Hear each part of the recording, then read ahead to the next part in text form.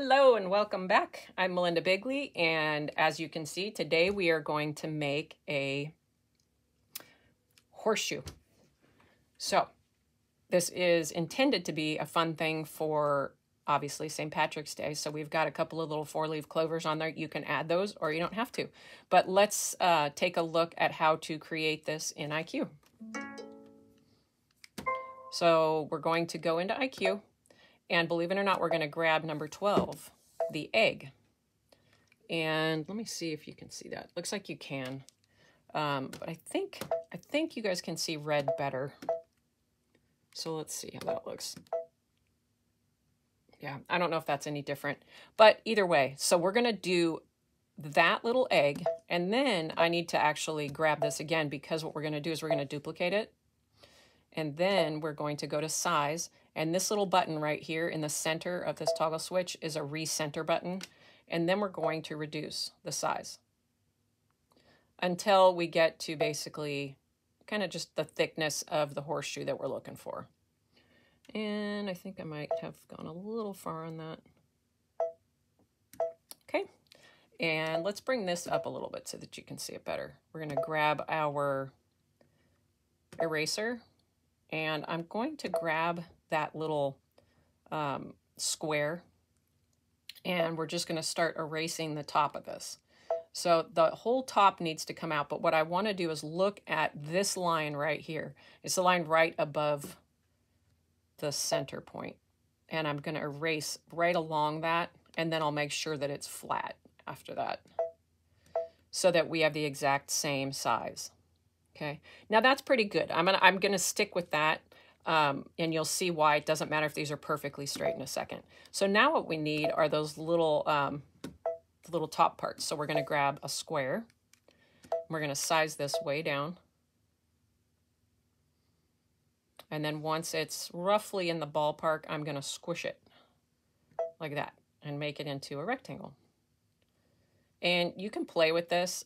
There are no embroidery police that are going to say that's the wrong size, that's, you know, the wrong width, whatever. This is totally up to you. I just try to make them look appropriately symmetric and then work from there. And I think that's pretty good. So what I'm going to do with that before I actually put this in place, because I don't want it to touch these lines, is I'm going to duplicate this and move it out of the way so I can easily grab it. Now, because I have that little magic wand, I'm going to re-grab this, and we're going to go to rotate and just see how that looks there. And then we're going to kind of drop this into place. And from what I've noticed, it's a little bit less room on the inside than it is on the outside of that. So actually, I need to still have a grip on that. Okay, so let's go back to rotate. I clicked on the screen, and that means that I don't have control over this anymore. And once it touches those lines, I can't grab it again without grabbing the whole thing. So that's what happened there. So what I'm doing is I'm just kind of putting this into the position that I like the rotation of it, and right over the top of those two little sides of the horseshoe. And I think I want to bring this over just a little bit more. Okay, so I'm happy with that. And then let's go ahead, and we still have our magic wand, so I'm going to re-grab this guy, and we're going to go to rotate.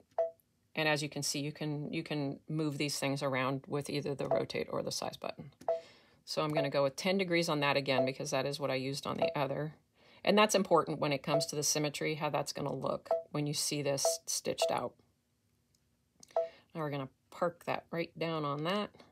And you can use, once again, I tell you guys all the time, but these grids are your best friend when you're creating things. If you're not creating, it really is, you know, it's not as important. But when you are and you need to make sure that you've got, you're going for symmetry, then they're very, very helpful. Okay, so I'm happy with that. Actually, I'm not. I want that to move a little bit more.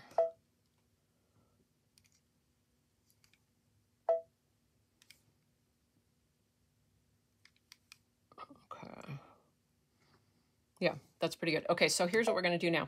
We're going to zoom in, and we're going to go to this little spot right here. Okay, so I want my eraser, and it's probably way too big. So let's size this down. And then I'm just going to get rid of, I need to size it down again. I'm going to get rid of this excess line here from the horseshoe itself. And you can do that by just, I'm trying to keep my hand out of the way here, but you can do that by just taking 1 pixel at a time here. Because anything you've got left here will stitch out.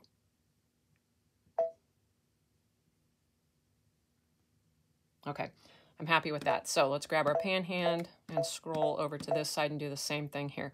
Now, here's a good little lesson to show you. This does not connect here. Okay, so that can't be, because if I were to put, which I'm going to put a fill in there, it'll leak out and spill all over, and there will be a fill over the entire thing, and that's not what we're going for here. So let's do what we have to do to fix that. I'm going to scroll in even more, because I'm going to grab my little pen here, and actually what I'm going to do is I'm going to grab the straight line, and I'm just going to close this. And I don't like that. So you do not have to settle with something you don't like. If you don't like the line, just do it until you like it. This is much harder to do when I'm staying out of the way so you guys can see. I just want to check and see if I can drop this in here, and I can. So that worked.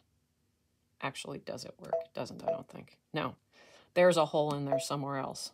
So let's see where that is.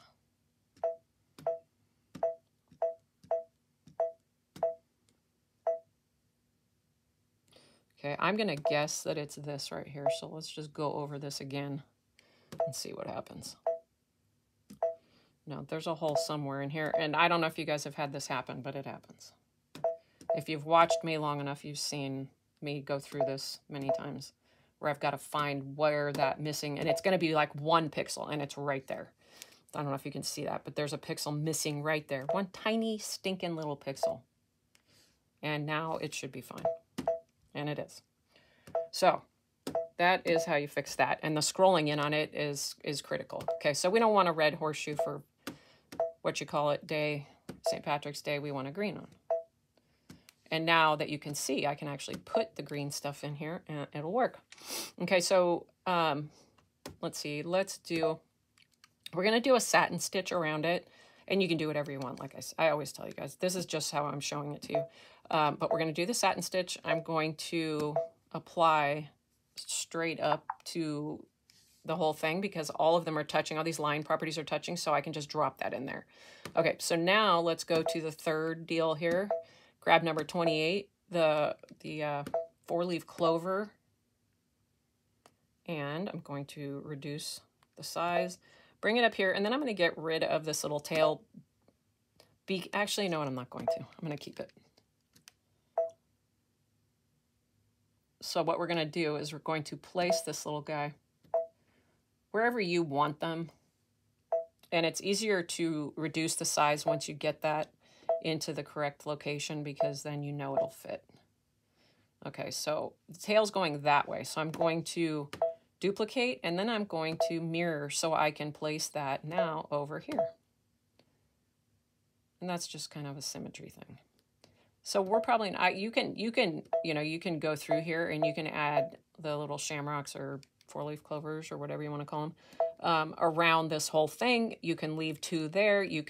That's entirely up to you. But now you can see that's kind of my thought process on this. Now, here's the other key with this. I'm going to zoom in, and we're going to take a look at this little guy here.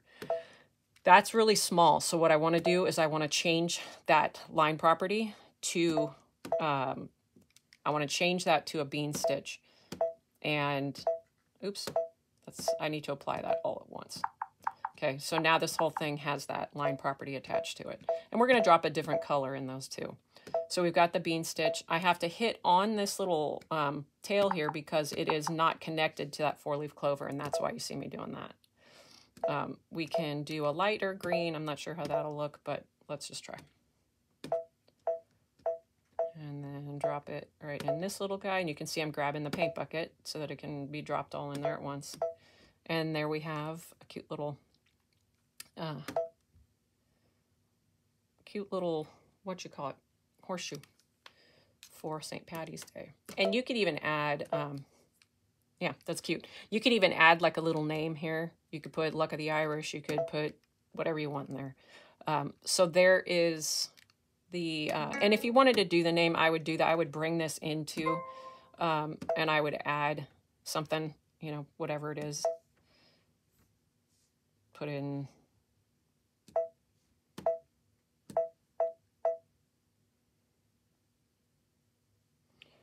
and change that to probably small.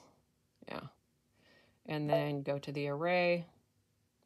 And you can affect the array how much of an angle that has.